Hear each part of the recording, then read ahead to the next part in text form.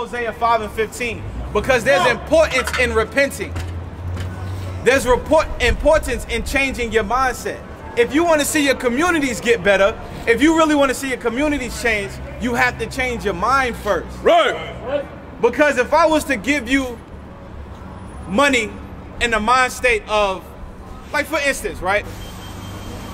Look at the young people in the communities now, right? You give them money, you give them these big record deals or whatever the case may be, and what do? They gonna do the opposite. They gonna go the opposite direction than the way that they supposed to go with. What's that mean though? They gonna buy let's say, jewelry, okay, buy let's cars, say I sell drugs, right? Yeah. I'm a trap boy, you know.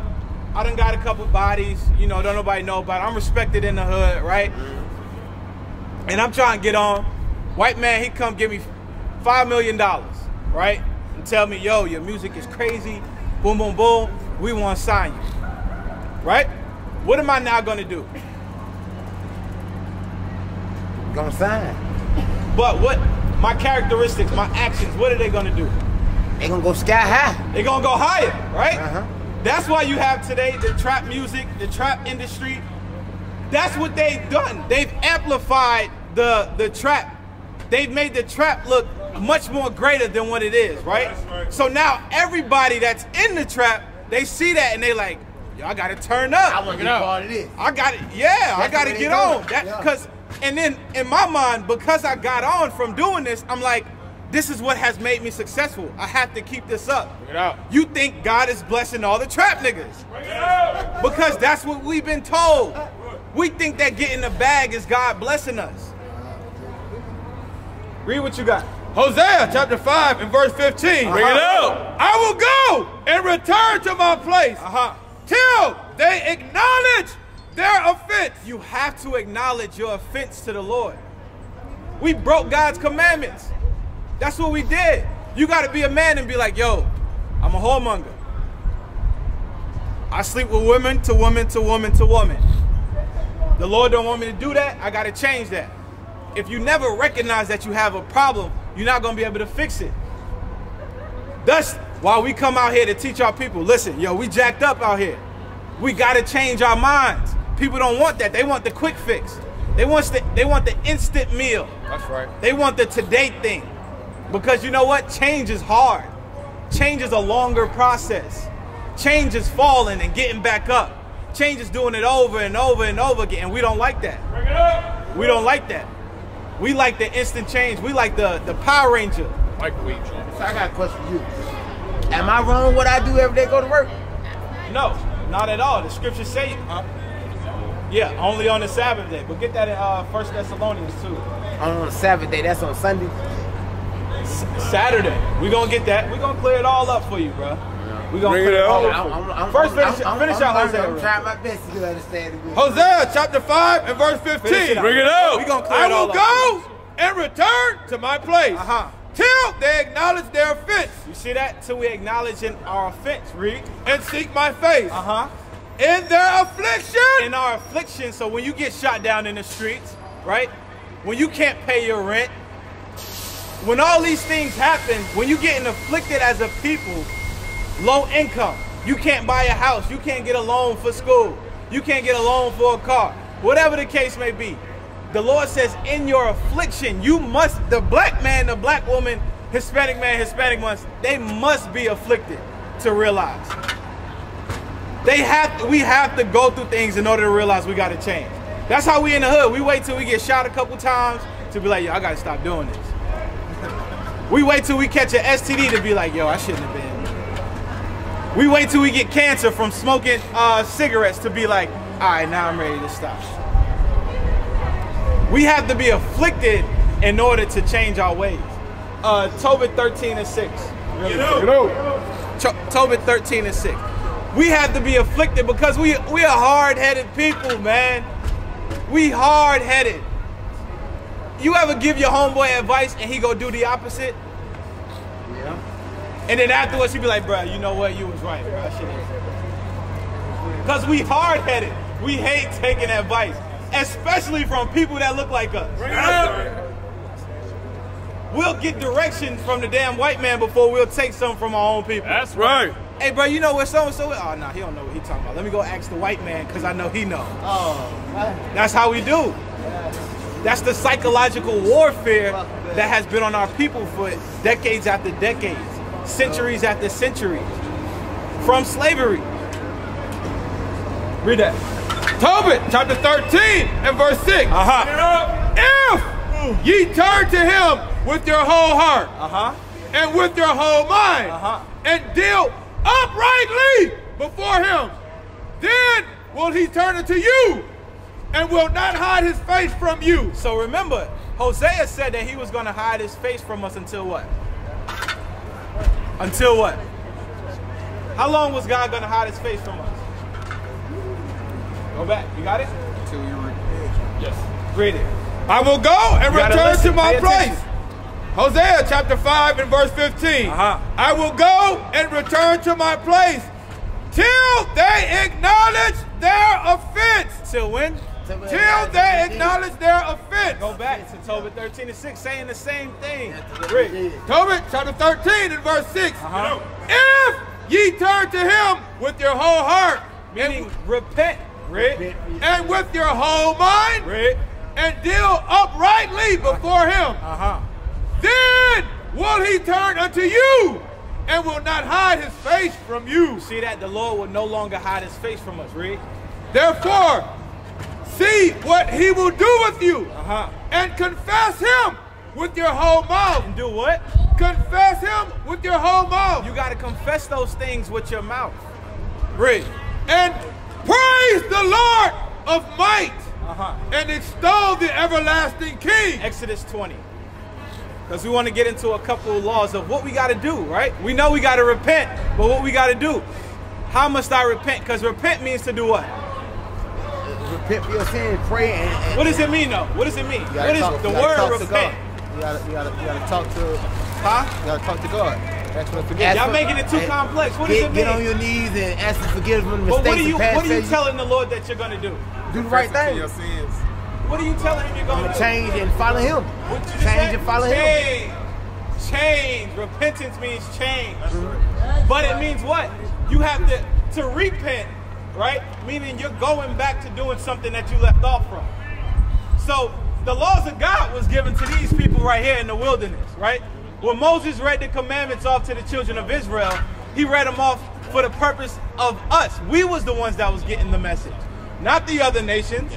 You see that? So in order for us to repent, we have to go back to the laws that God gave us.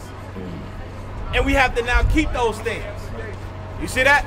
So when you find scriptures in the Bible that tell you what to do, how to live, you have to apply those things because that's how the change comes. What you got? Well, 2 Thessalonians 3:10. Oh yeah, read that and then get me Exodus. 2 Thessalonians About working. chapter 3 and verse 10. The brother asked, is it wrong to work? Right? For even when we were with you, this we commanded you, that if any man would not work, neither should he eat. You see that? You have to work. Remember, in the beginning, Adam had it all. But what happened? Sin came into the picture. And the Lord said, by the sweat of your brow. You see that? You have to work. You must work because we all have families in this captivity. Exactly. Right? Even in the book of Tobit, when you read the book of Tobit, they were captive. Right? But they still worked. They still worked. And Tobit had wealth. You see what I'm saying? So there were rich among us also in captivity. But with those riches, what are you supposed to do? Am I supposed to go on TV, Instagram, hold money to my ear, No. and be like, we the money boys? Take care of your family. You're supposed to take care of your family and do what? Take care of your bills. Take care of your Take household. care of your people. Yeah. Your people. Go to Exodus. Let's get That means some laws. your real quick. community, or just your community. Your people. Oh, okay. Your people. I got you. You know, like your Jay-Z's and your Beyonce's, your Rick Ross's. They supposed to take care of their people. They supposed to instead take. How come? Hold on. Let's pause before we get that. We got wealthy people in our community, right? of- Exactly.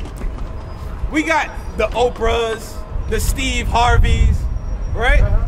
the Jay-Z's of the world, they have a lot of money, right? Yeah. How come we don't have any Black Wall Streets? That's right. That bandit.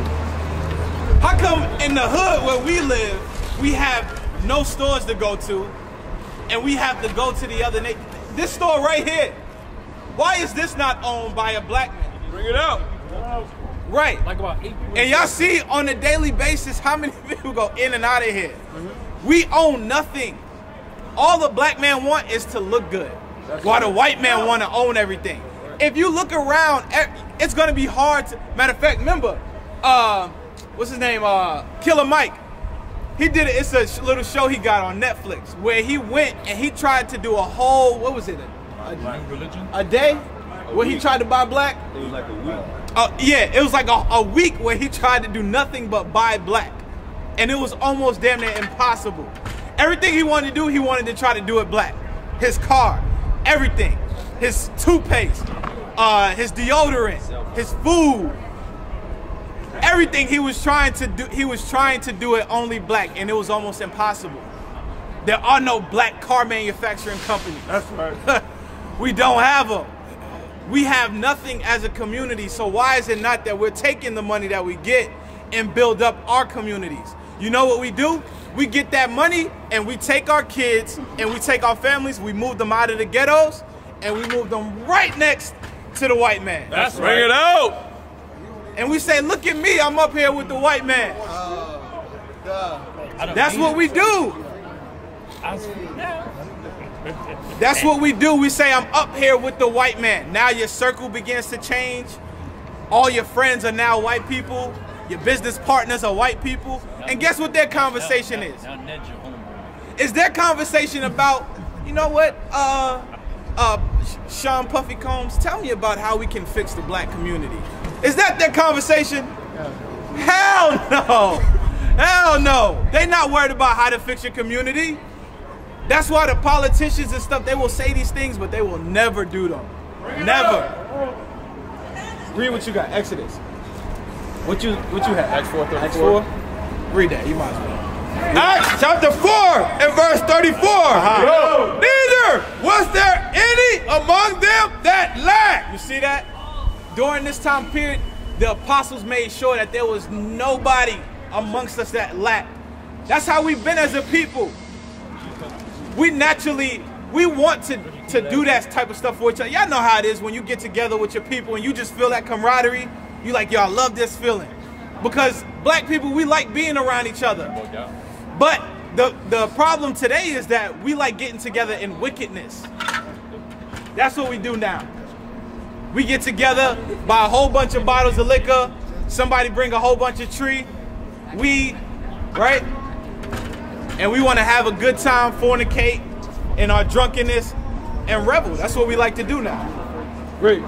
For as many as were possessors of lands or houses, sold them. You see that? The people who had a lot, they say, you know what? I got a couple houses over here in Decatur. I could sell these real quick. Let me get this money to my community and see how I could build it up.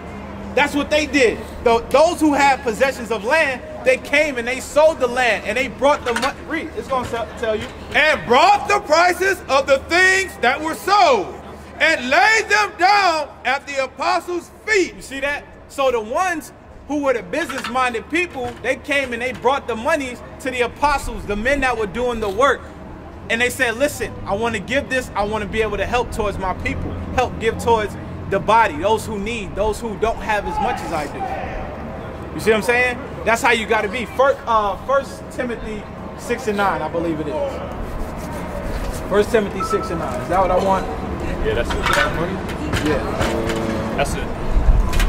First Timothy chapter 6 and verse 9. But they that will be rich fall into temptation and a snare. You see that? The scriptures say those that are rich in this world, they fall into temptation and a snare. Because what does money bring? A lot of attention. What does it bring though? Women. More money, more what? Problems. More money, more problems. Yeah, it said that now. More money, more problems. You got all types of temptation coming at you when you got money. Every black man that get a lot of money, who does he go and marry? Oh, I'm done. He go and marry a white woman. Everyone. I be looking at sometimes you'll run across videos on YouTube, brother talking powerful about black people in his community, boom, boom, boom. And I just be waiting to see, let me see if this brother is married to a black woman. And 9 times out of 10, the brother's married to a white woman. Bring it out. To his oppressor. You don't think they intimidate them to do that? Y'all take me home with that one, brother. You don't think they intimidate them to do that? Are you saying that the white community, you're asking if the white community intimidates blacks into marrying them? Yeah. I wouldn't say it's intimidation. What I will say is that it's acceptance that the black man is seeking for. Because remember, we want to be accepted in this society. That's what we're trying to do. So because your whole life you've been told that you're aggressive, right? You're this, you're that. You now, to show the so-called white man that you're not who he thinks you are, you say, listen, I'm gonna marry me a white woman because I want to show you that I'm invested into the white community. So I'm okay. I'm not the angry black guy. Right. You see that? Because who you marry is who you invested into. Bring it out. Yeah, but if you say you were running back for Atlantic Falcons, okay, you're making lots of money, right? They don't want you to marry into your community because you'll invest back into your community. Like most definitely. Most definitely. They said that's an investment. Most definitely. Right? We saying the same thing. Right, but to have them continue to come at you over and over and over again and then threaten your football career if you don't marry your white woman. I'm sure that happens too. I'm sure that happens too. It does. I'm sure. We done had the conversation with ex-ball players. Yeah. That got divorced from them white women. Absolutely right. I'm sure that does happen. They bring it out. As we say, bring it out, they brought it out. 100%. Read that. 1 Timothy chapter 6 and verse 9. But they that will be rich fall into temptation and a snare, and into many foolish and hurtful lusts. Because that white woman is what the Bible calls a snare and a trap. Right. Because you marrying a white woman, how you think she gonna feel about you hanging this up on your wall in your living room? Bring it out. That's who she believed to be Jesus Christ. Her daddy's done painted this man. You think she gonna let you bring him in the house when her family come over for Christmas that you gonna be celebrating? How about any non, not just a white woman, any non-black woman? Oh, most definitely. Read that. Exodus chapter 20 and verse 8. Remember the Sabbath day to keep it holy. 6 days shalt thou labor and do all thy work. So the Bible says for us to remember the Sabbath day, because there would be a time where we would be stripped of our heritage. We would be stripped of God's laws because of our disobedience. So God says, listen, when you repent, remember the Sabbath day. Remember to keep the Sabbath holy. How do you keep the Sabbath holy? He's going to explain. But the seventh day is the Sabbath of the Lord thy God. In it thou shalt not do any work. The Bible says that on the Sabbath, don't do any work. So guess what? On your job, you're supposed to go to your boss and say, listen, for religious purposes, I want to request to not work on Saturday, if it's possible. Guess what? If your boss tell you, hell no, what you got to do now? No, I'm gonna follow his law, and I'm just not gonna work on Saturday. Right, but what I'm saying is, if your boss tells you no, I'm not giving you Saturday off, what you gonna do? I'm just gonna sit down. I'm gonna come to work, but I ain't gonna do no work. Guess what? You got to start looking for another job. You got to start proactively looking. You got to pray to the Lord that He give you another job. Right. Okay. Tell them don't thank for that. You don't just say, all right, well, I'm out of here, I'm quitting. But now you know in your head, all right, he don't want to give me the Sabbath off. All right, now it's time for me to start proactively looking. See what I'm saying? Because the goal is to keep God's laws at That's right. That's right. That's what we have to do. Okay?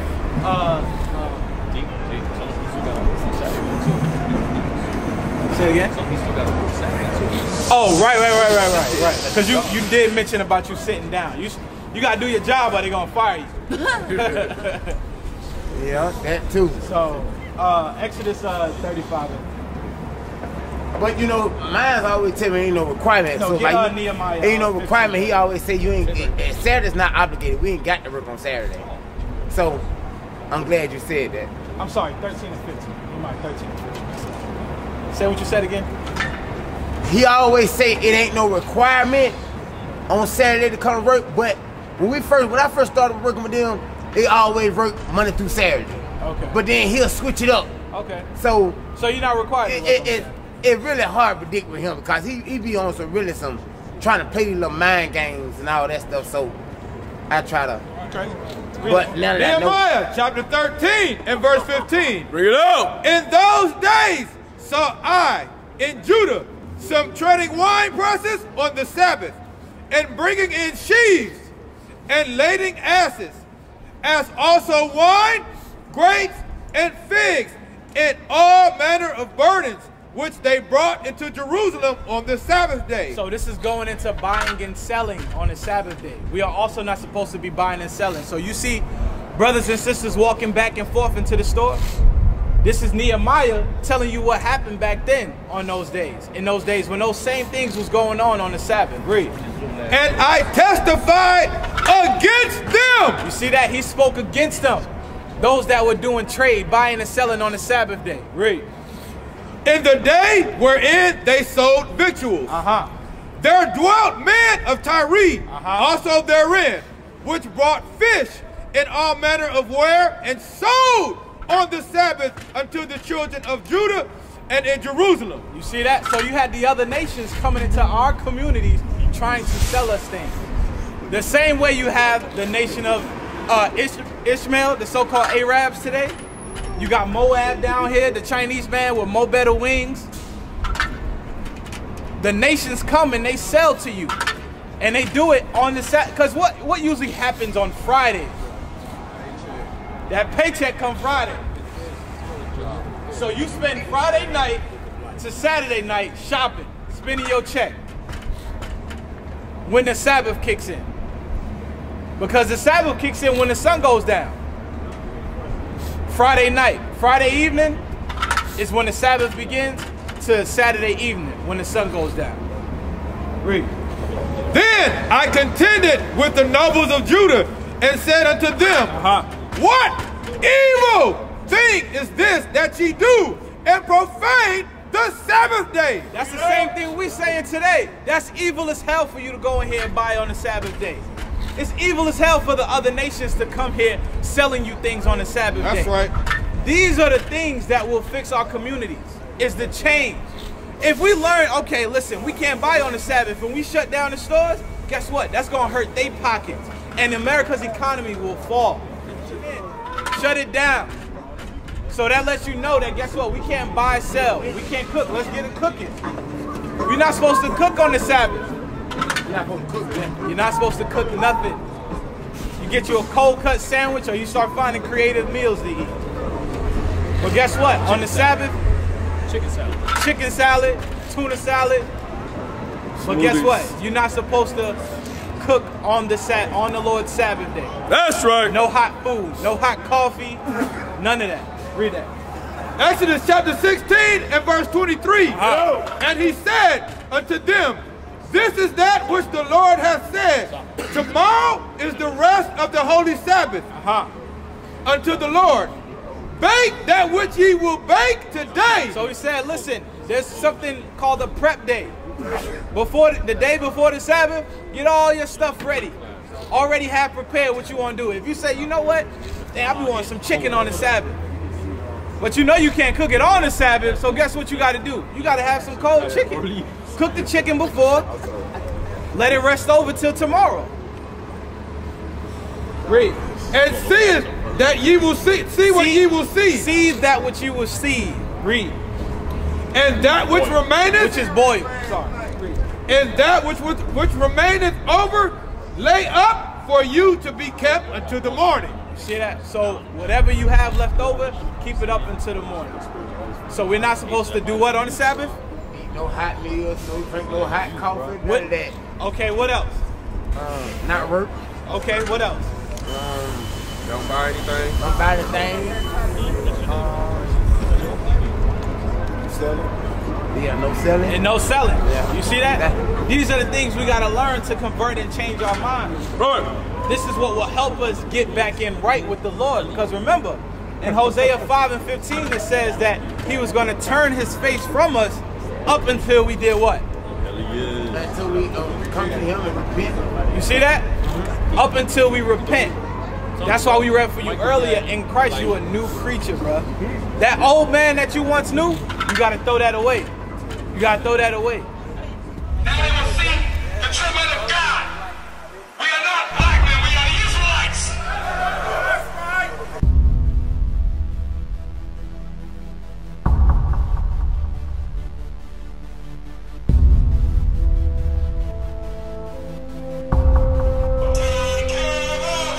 Take care of us. And our children too. We have repented. How are you? People want to know, who's the king? Oh, nation of Israel, it's time to return to the Father. Oh, nation of Israel, it's time to return to the Father. Now why they trying to make it so hard to serve God? And why when I say that I'm a Jew it sound odd? For years I've been walking around saying that I'm a black man. I ain't saying that no more, it sounds wrong, man. This is Bishop Nathaniel of Israel United in Christ. Please subscribe to our YouTube channels. Stay up to date with our latest events, music, and classroom lessons.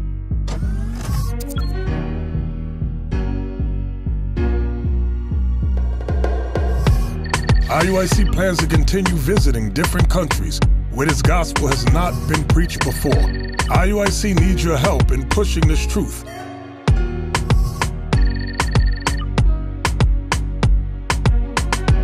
So join us. Subscribe to our Instagram, Facebook, Twitter, and podcasts, and stay up to date with us.